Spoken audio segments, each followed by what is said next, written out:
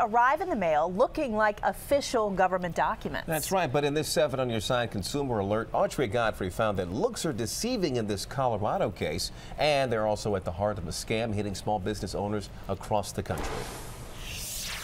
These forms claiming to be from the Colorado Corporate Compliance Office looked authentic, at least to Scott Harris. Like any small business, I get an awful lot of these from the state and federal government. And I thought, I really didn't give it any thought. I'd completed the form and mailed it back in. Harris runs a small consulting firm. They had information about the name of the company, the date we incorporated, other details like that.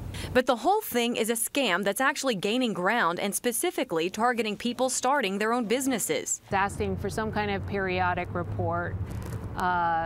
And what they're offering is a service to provide documents to file with the state that aren't even really required. In this case, Harris never sent the fee in, but hundreds of others did. Inspectors say if you own a small business, do your homework. It's not a compliance issue that you're familiar with.